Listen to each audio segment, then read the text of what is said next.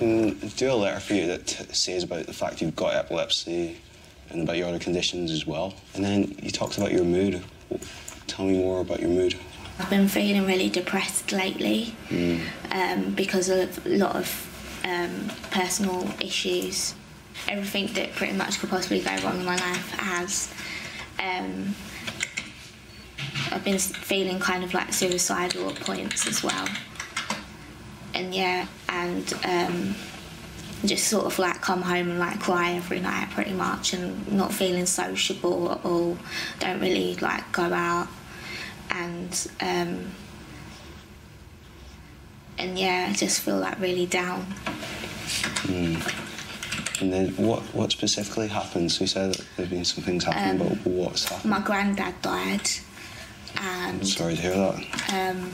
my brother was stabbed.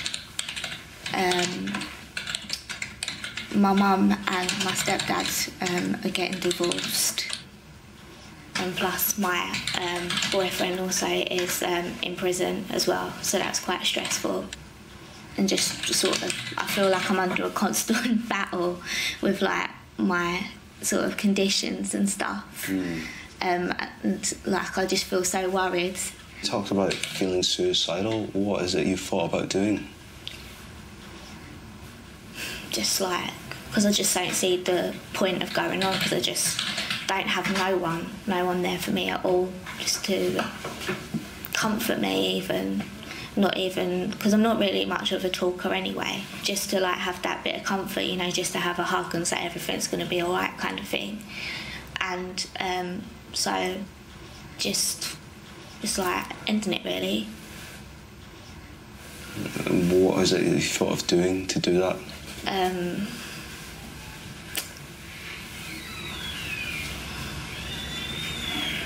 Just like slitting my wrists and just like chucking myself under a train. How's your sleep? Not good.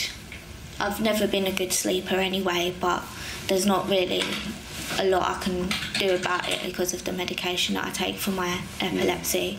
And you talked about feeling suicidal. Would you ever act on these thoughts? Would you ever act on those thoughts?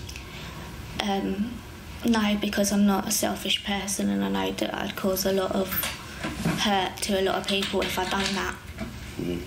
This is important if you are feeling suicidal, that you need to let us know or someone else know, because we don't want to see any harm coming to you. Yeah. Yeah. No, I wouldn't do that because I'm not a selfish person like that. I wouldn't do that to them. Have you suffered with depression in the past? Yeah, but like not on, like, you know, bad things have like gone on, but you know, it's just not onto the good grade that I feel at the moment. We can refer you for counselling here if you want. I've never been a great fan of counselling because I'm quite a private person. Like I said, I'm not really much of a talker. I'm just, I can take everyone else's problems on board. Like, I'm a great listener, and I could just sit there for hours for someone talking to me and listening. But I don't really like the idea of just talking to some random person. And have you thought about anything like antidepressants or medications? Is that something that you've thought about? Yeah. So one of the theories behind when people get low in their mood or depressed is that one of the chemicals in the brain is low. So antidepressants help to boost up that chemical. Quite often you have to take them for at least a month before you might see any benefits of taking the antidepressant. You can get side effects. Common side effects with antidepressants tend to be nausea, vomiting, stomach upset. Some of them can cause problems with vision as well. Okay. Antidepressants, I wouldn't say that they're a long-term solution. I think they can be good to help get people out of a rut as such, you know, in combination with other things as well, because you've got to look at different life aspects, and if there's something that's making someone feel depressed, to deal with that as well. I guess it's something I can try. Yeah, are you wanting to try one? Yeah. Yeah. Quite a big proportion of our patients that will come in with, you know, either depression or feeling low in their mood or anxious or in a distressed state as well.